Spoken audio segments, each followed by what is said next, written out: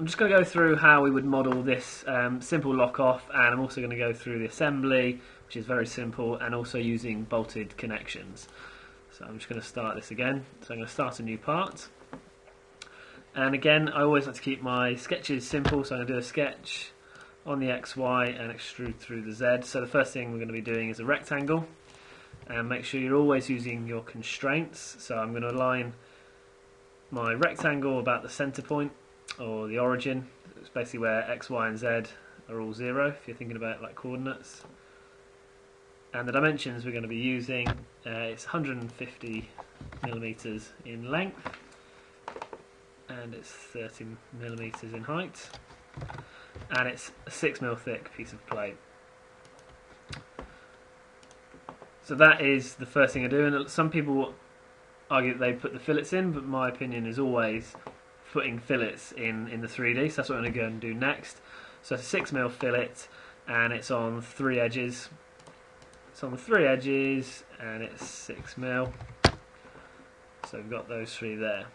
So you can see that this part of the lock-off is pretty much done. We've just got to do the cutout down here, which is of course where they come together, and then we've got the holes down the middle as well. So the next sketch we're going to do on here, again we're going to do the sketch roughly, which is this sort of goalpost shape, and you can see I just added the parallel constraint, perpendicular constraint whilst I'm drawing these lines. So you can see over here on the screen, you'll see when it's there, you can see the parallel. And then the dimensions here, it's 20mm, 6mm from all the edges,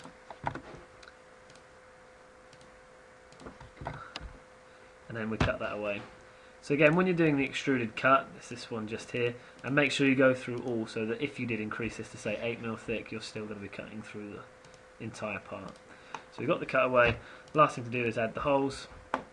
So I'm going to go ahead and use the points, and we've got 6 holes that are identical, so I've drawn them purposely out of shape there to show you that we should always constrain our points. So I'm going to do it horizontally there, and then basically align all of them up.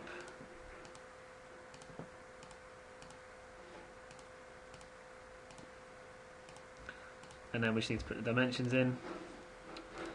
So at the moment this is 15mm, and then all of them are spaced the same. So what we can do is copy that one just there, and copy the previous again. Now the only difference is we've got a 7th hole which is in the middle, so you've got the 15mm to that and the 15mm to the next hole, so of course this will be that times 2. Just move these over.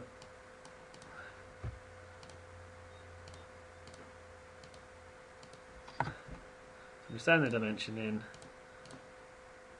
and we've now all of our holes, and you can see we're fully constrained down here. You can also see the geometry's gone blue. So I'm going to push hole. These holes are 9.5mm, and again they're through all, so ensure it's through all. And there we go. There's the preview. I'm happy with that. Press OK. And the last hole we're going to put in is this one in the centre just here. So we're going to do another point hole. I'm going to horizontally align it with the holes that already exist. And the dimension in there is 15 as well. And then this hole is 4mm through. So there you go, that is the bulk of the lockout part. We've done all of the modelling there. The last thing to do is just add a material. It's mild steel. So let's go down here, add that. I'm going to save this part. Lock off. Now the assembly is very simple. You basically get 2 of these and you put them opposing each other. And then you connect them using this centre hole here, and what you can do is you can then use these other 6 holes to lock it off, and you can either use a padlock or you can use other bolted connections.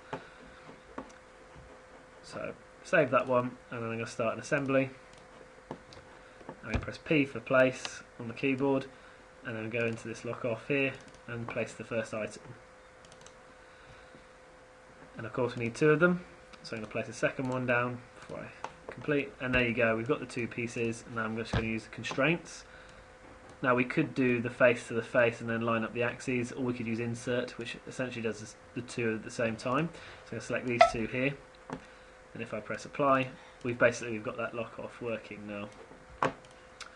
That first one's not grounded, so I'm just going to ground that one, stop it moving. There we go. So you can now see that's how the lock off works. We have a connection through the middle, and then this is free to open, and then when it's in the closed position you can drop a padlock or a bolt down through this hole and that will lock this together. So I'm just going to add in now a bolted connection to show you what I mean for that centre. So first thing you need to do when you're going to do a bolted connection is save it, so I'm just going to call that Lockoff assembly. Now I'm going to use bolted connection. So if you go up along here into your design tab and bolted connection, it's very simple. It works kind of like the hole tool. So you can choose concentric or linear. Going to choose concentric. Start plane is going to be this top face here. The circular reference is of course this hole down the middle, and the termination will be on the other side. So we've now given Inventor everything it needs. We just need to start adding fasteners. So if I just move this up here. So the first fastener we're going to add is of course going to be the bolt or the screw, and if we just go down, because of course don't remember this is going to be pivoting, so we don't want it pivoting on threads, so we can use something like this here, DIN 7964, and then we can add a secondary fastener underneath which will be the washer, which is this first one. And then if we start at the bottom we can add in a nut. So just change this drop down to nut. Again, we use this first one here. And then we're also going to add a washer on the bottom as well. And the good thing about this design accelerator is, once we've done that, if I just show you, you can see this preview it's giving us here. So we've got screw, washer, and then so we've got nut, then washer, which is the wrong way around. So you just drag, move those around, you can see it swap them. When you're happy with that, you can press apply. It says I'm going to put a folder in basically the same folder where the assembly is. I'm going to add another folder, and there you have your bolted connection, and you can see there you've got bolted connection and it's got all the parts just in your browser just here. You can now see we've got a completed Lockoff which can move in and out, and basically how this works is you can use it to close up, so maybe a power supply or something, to use this to lock it up. And then you can either put a padlock through these holes, or again you can put more bolts through, so you've got up to 6 bolts there that you can put through. And that very quickly is showing you how to use bolted connections and a very simple assembly of a Lockoff.